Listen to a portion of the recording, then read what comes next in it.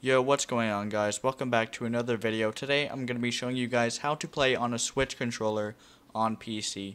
So what you gotta do is open up your settings, and as soon as you have your settings up, you're going to go to devices.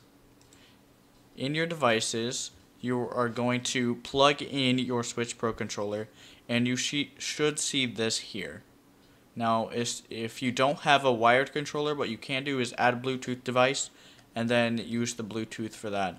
But as you can see, this one is plugged in, so we are all set up for that. So what you're going to want to do is you're going to have Steam, and you are going to come here to the library, and you're going to click Add a Game. And then as soon as you've done that, you're going to say Add a non-Steam game. And then as soon as that, a bunch of things should pop up.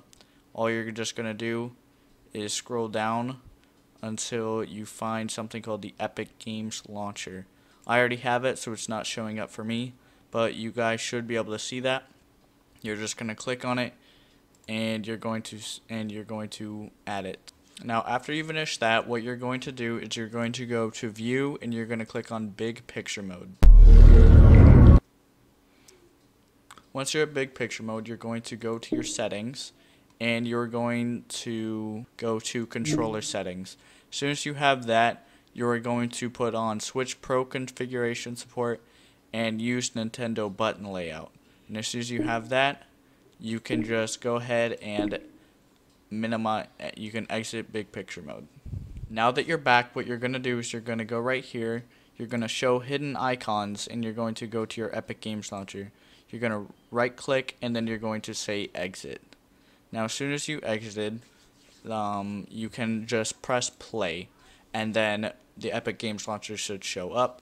Now, as soon as you've done that, all you need to do is open up Fortnite.